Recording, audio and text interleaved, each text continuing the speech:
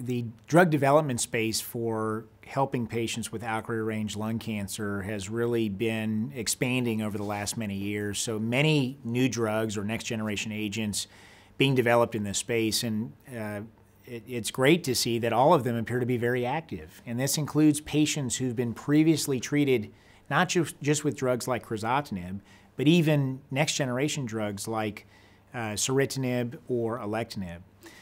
One of the agents that is not yet approved, but we've been seeing data on over the last couple of years at least, and certainly at the World Lung Meeting in Vienna, is brigatinib. So this is an agent that's been a little bit behind in its development. It's considered a next generation ALK inhibitor, a very potent drug at inhibiting ALK.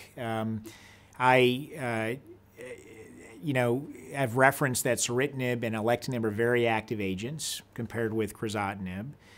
We know that drugs like ceritinib and alectinib are better because they target ALK in a more specific way and more effective way, and brigatinib should be viewed the same way, that it's a next generation drug that is very potent and appears to be more potent than crizotinib.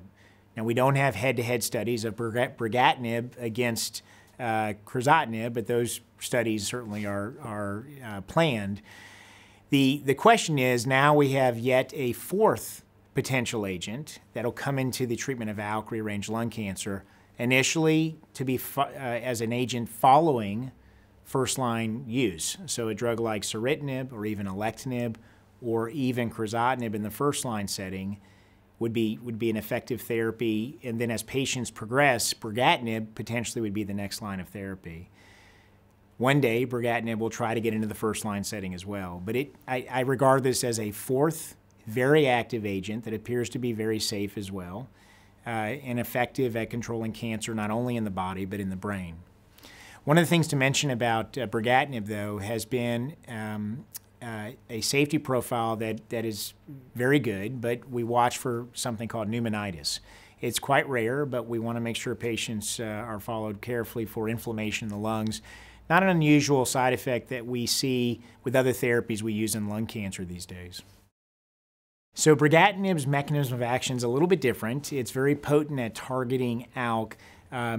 Actually, its structure was originally designed to have an EGFR moiety, so targeting EGFR, but that's not thought to be a part of its activity. Some people might in the past refer to this as a dual ALK EGFR agent, but really this should be viewed as a classic ALK inhibitor. So brigatinib is not yet approved, but the pivotal trials have enrolled, and we are seeing data now emerge that look every bit as good as the data we've seen with ceritinib and alectinib in the settings where those drugs got approved. So I think we all expect brigatinib to become a new standard of care in ALK-rearranged lung cancer. Lorlatinib is actually considered to be the third generation because it had the ability of actual inhibition of some of the resistant gene, namely the G1202R.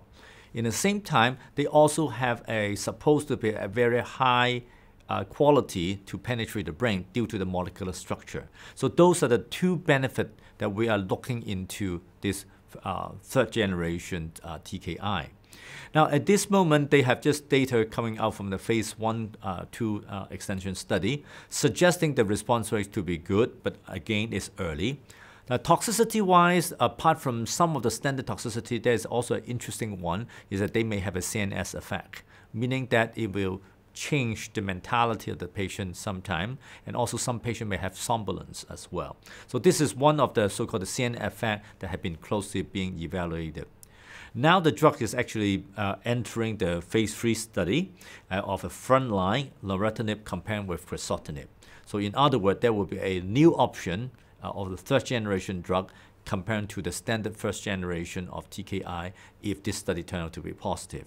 However, this is in a relatively early development of the phase 3, and then I do not have a specific timeline when this study will be completed. Of course, I think the regulation probably would be looking in this particular study as the so-called registrational data.